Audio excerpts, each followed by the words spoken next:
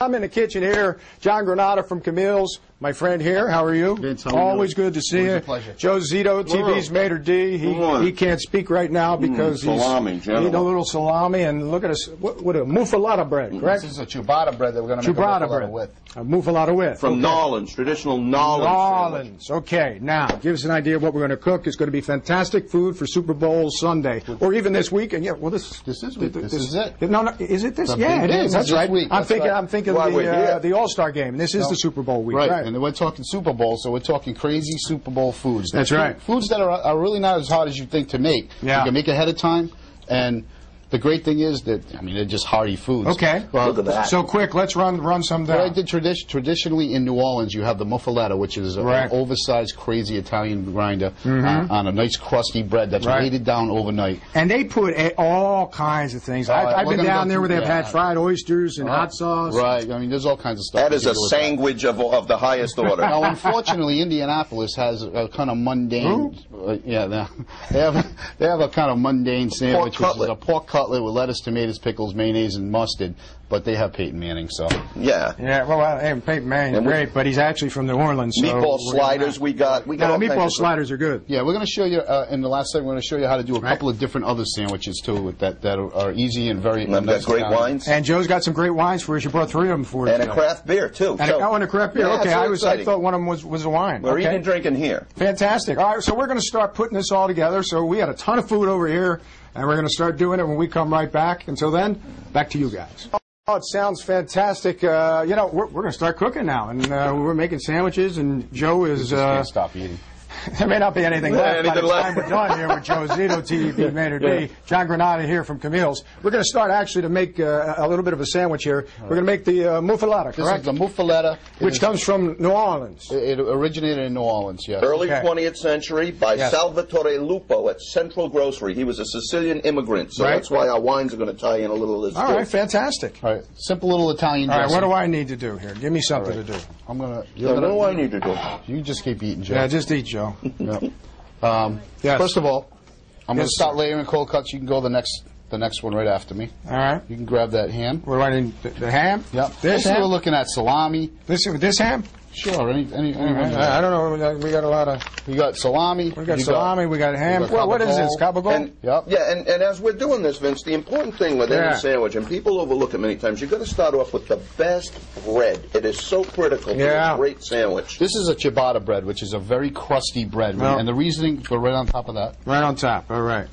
The reasoning behind the ciabatta is because, and the crust is, you want something that's going to hold up overnight. Because the whole idea of the sandwich is we're going to layer it with these marinated olives, and we're going to do some pickled peppers on them, some tomatoes and onions, and some hot peppers. Okay. And what's going to happen is we're going to compress this overnight. Great. A plate and some brick, and what's going to happen the next day is it's going to come together. John, I got to interrupt you. I apologize. Okay. We're going to continue to do this. When we come back, we're going to have a lot more time. We're going to finish this thing up if Joe leaves us with anything. Oh, mother full of grace. Back to you guys. Welcome back in the Roadshow kitchen this morning. Joe Zito, one of my favorite men on the planet. Joe Granata, probably my second favorite man on the planet here from Camille's. We're making like sandwiches galore. Oh, this whole place sandwiches. Is sandwiches. I know. I said sandwich. You did. It sounded just real North Providence enough for me. We started out with the New Orleans muffaletta, right? Earlier. Muffaletta. And that's it right here? Right. We're looking at that? We're going to compress that overnight, and that's what happens at the end. Yep. All the flavors kind of go through and soak into the bread. Obviously, we're sticking with the Super Bowl theme. We got New Orleans. We got Indy. St. Louis. Indy. God, I said St. Louis. Sorry. Indianapolis has what they call a pork cutlet sandwich, which is a very boring sandwich. It's just an oversized pork cutlet with lettuce, tomatoes, mayonnaise, and a little bit of mustards and pickles. Okay. But they have Peyton Manning, so... You had to throw that in there. We'll move along from here. So what we're going to do is we're going to Rhode Islandize it. Excellent. And we're going to take some beautiful crusty breads, and we're going to slice them down the middle. We got some chicken cutlet with some Robbie and some sharp provolone cheese. Ah, nice. Right? So that's spell that we're. And would you drizzle just a little oil on the top there? I did a little olive oil and some fragrances on the top. and then you will compress that. You put that aside for your guests. Okay. And then what you do is you just cut these into pieces. You know what I mean? So that everybody can have a little Let me piece. ask you real quick. You talked about compressing this with a brick overnight. You really do that? The muffaletto. Yeah, what you do is you put a plate, you put it on a plate, you put another plate on top, and you weight it down with bricks. You really, okay, if you don't have a brick, what else would suffice? A cinder block? No, any kind of A cinder block? More plates. What? No, not everybody has a cinder Either that block or in the a kitchen? 2-year-old, whatever you happen to have Oh my around. gosh, you know, yeah, honey, I'll give you $5 in your allowance jar if you sit on the sandwich all night. Must There be you an go. Italian thing. I don't know. Anyway, secondly, what we did was we got some beautiful sausages, and we got a whole loaf of Italian bread, regular Italian bread. This would be a ciabatta bread. This is Italian bread. And what I did was I have 3 different kinds of peppers on this one. We have your regular red peppers that what I did was I roasted them in the oven. We have what you call piquillo peppers, which they call pepperdews. You can find these in the market. They're absolutely insane. And we have homemade pickled peppers also. Okay. So you got 3 different variations going on. Joe, what were you going to say? I was going to say that the point for the viewers is don't be boring. Have fun. This is Super Bowl. This is an American holiday. I know. And you just have to have fun, you know. And look at this stuff. You can have your own variations of it. You got recipes online and really can have fun with this muffaletta. And as far as the wines, okay? Okay, what are you suggesting to serve? You know what? I think it's more of a beer holiday, though. Yeah, I know. Well, we'll get to that, too. But very briefly, in honor of Salvatore Lupo, who originated in the early 20th century, the muffaletta sandwich. He was a Sicilian immigrant, and I have 2 gorgeous table wines from Sicily, okay? This is Grillo Catarato, right from Sicily. It's clean, it's crisp, it's delicious. It'll complement that without overpowering that because you got beautiful ingredients. Okay. And this is a red table wine here, and it's called Baglio del Sole. And these are both from Sicily. They're beautiful. They're $13 a bottle at Gasparo's. You know Mark Gasparo is my dear friend, and that's where I get my wines. You can find them right there. Now, beer. You mentioned beer. Okay, I don't like boring beer. We all know where we can get beer, and we know 6-packs and Johnny 6-packs out there. Craft beers are what's hot now. Right. Incredible craft beers. This is one from New York State, okay, and it's from the Southern Tier Brewing Company.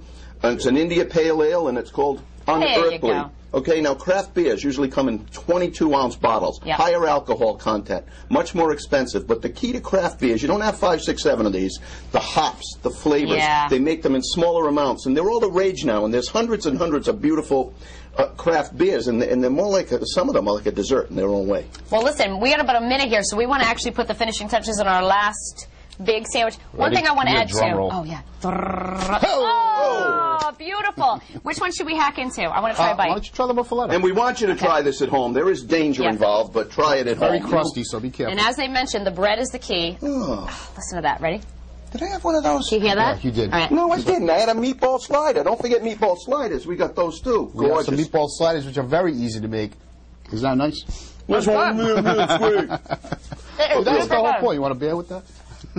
I'm going to wash it down with the beer in a second. Have one. It's only the I don't know if that's allowed, but listen, one quick thing to say. If you're having a Super Bowl party, easy, inexpensive way to please a crowd. Right. Got to do it. Oh, right? fantastic. Absolutely. You know, what else do you need?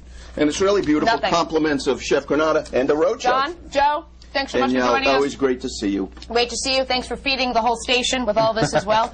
Right now, we're gonna head things over to Michelle. New Orleans? Go in Orleans. All right.